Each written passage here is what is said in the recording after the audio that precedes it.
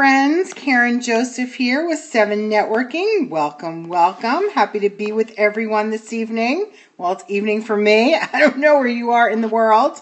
Might be morning if you're in Australia, I guess. So I am Karen Joseph. I run a networking organization for entrepreneurs, and I am passionate about helping you guys to build your business to whatever level you desire. Hello, Jessie Bo Bessie. Welcome, welcome. How are you today? I think I told you last time, my daughter's name is Jessie. Troy Lynn, how are you? Web Design's your way. Evelyn, how are you doing this evening? Welcome, welcome. Per Rules Desserts. Yummy, yummy. Sounds good. Sounds delicious. Where are you making those desserts? Tell us where you are. Hello, how are you? Welcome, welcome. Thank you for those hearts. I do appreciate them. Hey, hey, hey. Now is the time if you'd like to invite followers. We're going to discuss asking for the sale and closing the deal, because I am passionate about helping entrepreneurs grow their business, and I have found that it is often quite hard for entrepreneurs to ask for the sale. Do you guys agree with me? Gary Knapp, how are you doing? I just answered your email. That was so kind of you to send an email. I do appreciate it. And I am sorry that I am not following you. I don't know, but I will definitely be following you later.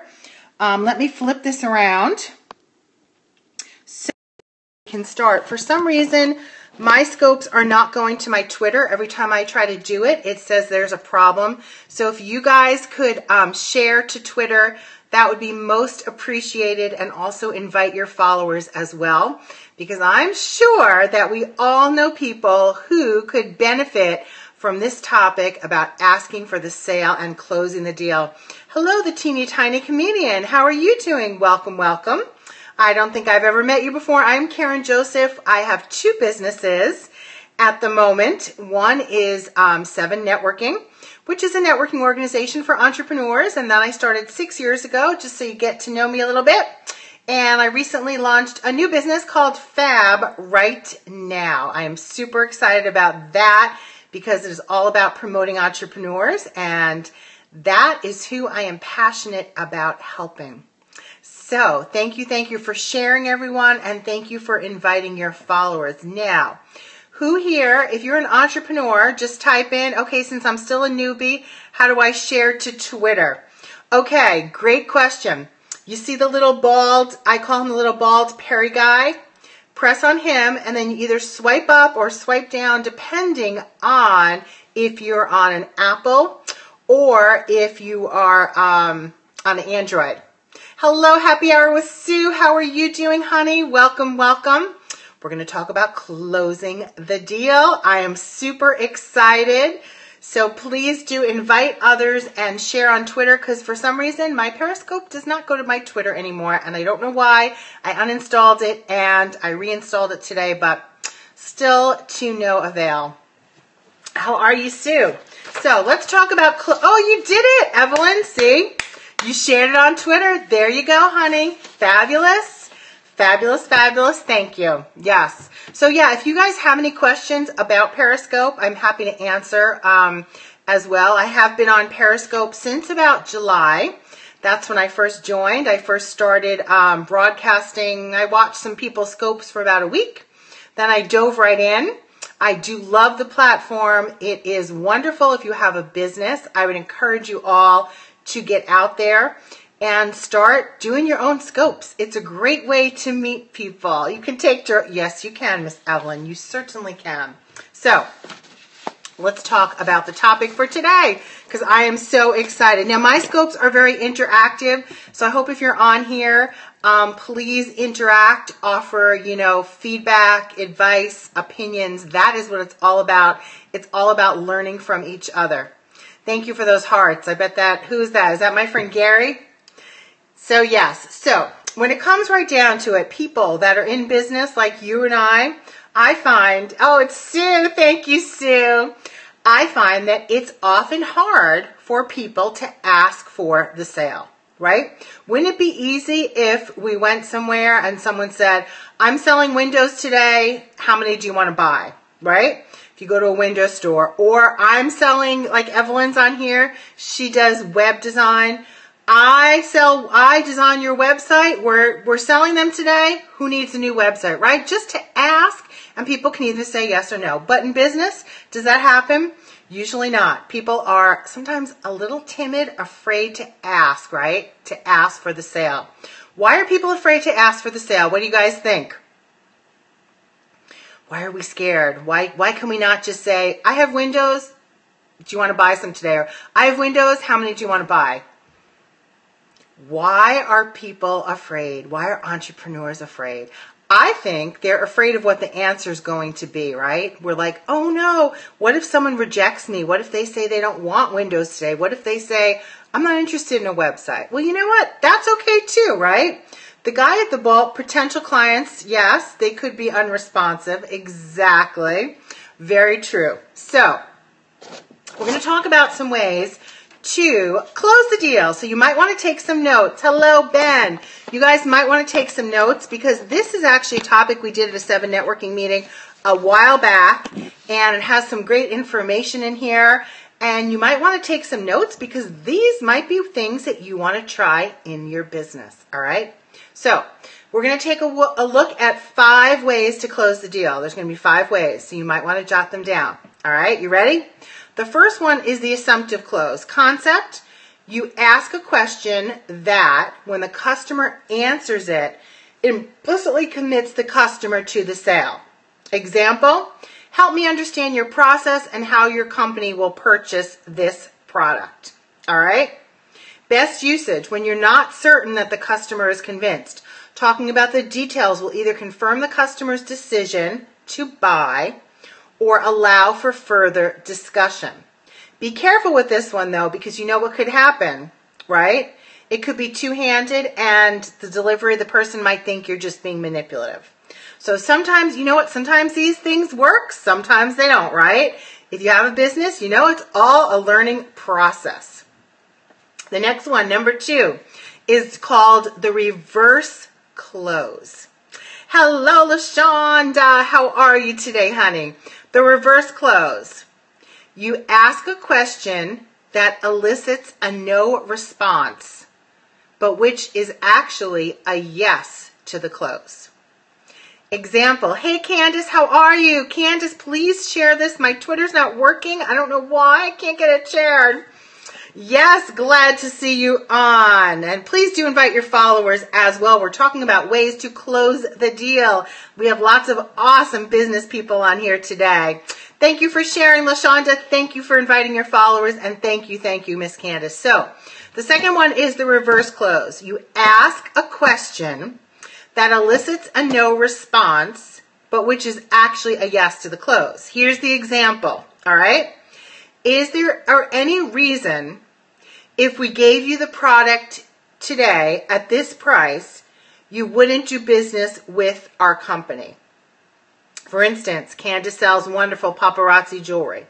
Is there any reason if I gave you this necklace today for $5 that you wouldn't do business with me?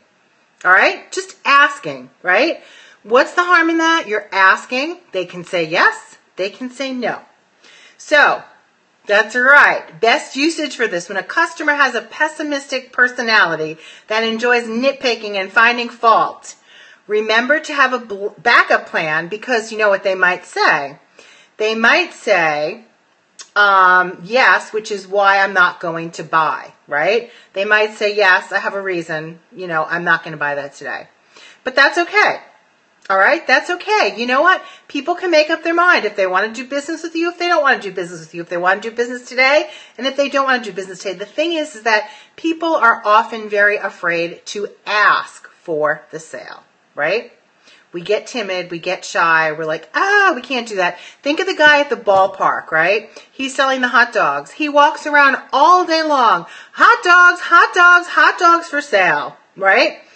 Some people are going to buy them, some people are not going to buy them, but he's not asking, what your degree is of how hungry you are. Are you super hungry? Do you want a hot dog? Or are you a little bit hungry? Do you want to come get a hot dog later? No.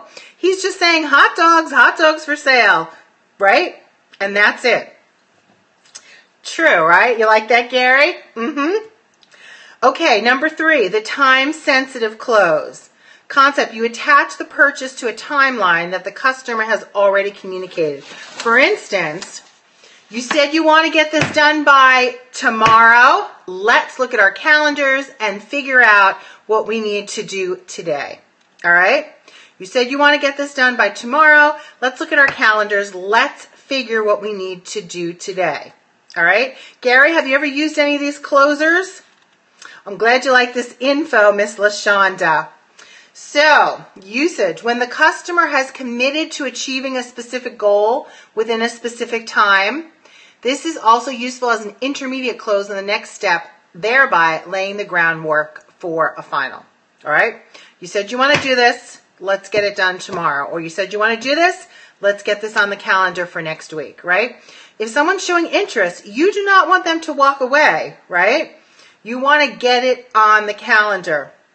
Absolutely. The next one is my favorite. It is the direct question close. Being that I'm a New Yorker, right, living out here in Arizona, Candace knows we can be a little blunt as New Yorkers, right? We tend to just say it like it is. Candace knows, right? So, you simply just ask for the business, all right? You just ask for the business. It looks like nothing wrong with that, right, Evelyn? So an example is, it looks like we've answered all the questions. Shall we move forward with this, right? Evelyn does web design. It looks like we've answered all your questions. Shall we move forward with this? It's blunt. It's to the point. You're going to either get a yes, you're going to get a no. Gary builds apps. Oh, Gary, Evelyn's on here today. You guys, I did send an email back to both of you. I know you want to connect. So, Gary builds apps. I build these apps. You've shown an interest. Do you want to move forward with it? Answer's yes, or the answer's no, right? It's simple. It's to the point. Gary, you're getting hello from Miss Evelyn, right?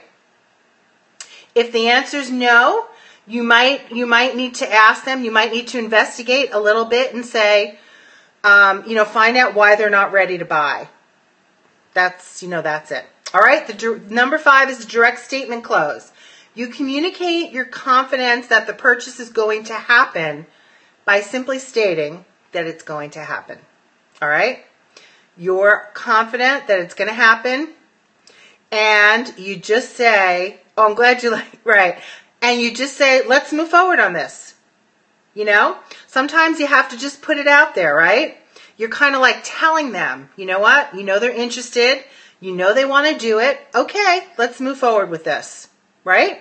I could see that working for a lot of people in business. Sometimes just saying it, being direct, right? Candace, what do you think? Let's move forward on this. You like the jewelry? Let's move forward on it.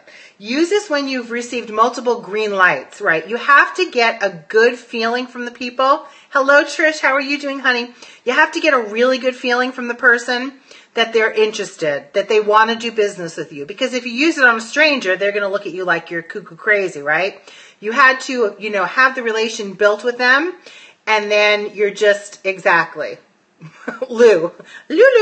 Right. So you're confident that it's going to happen. You've built the relationship with them. You know that they're all ready to buy, and it has an added benefit by positioning the purchase as an agreement between the two people, right? So you just say, okay, let's move forward. All right. Has anyone ever tried any of these closers, or what kind of closers do you guys use? You may not want to deal with them sometimes. Well, that's true. Then you might have other words that you can use and just say, exactly, that, I don't think we should move forward with this, right? Or maybe it's time, yes, right? There are other things that you could say. But if you want to close the deal, now, we've spoken about closing the deals today. Let me ask you this. Has anyone ever had to part ways with a customer? Someone that you just could not work with? It just was not working out? It happens, right? Sometimes, all the money in the world, yes, Evelyn says yes, could not want you to continue to work with that customer. And that's okay too. Sometimes it's fine to say, you know what? here's your money back, or whatever you want to do. It's time. I don't think I can meet your expectations. I don't think I will ever be able to meet your expectations. So it's time for us to part ways. And that's fine. You know what? You can't push a boulder up a hill. You don't want to drive yourself crazy.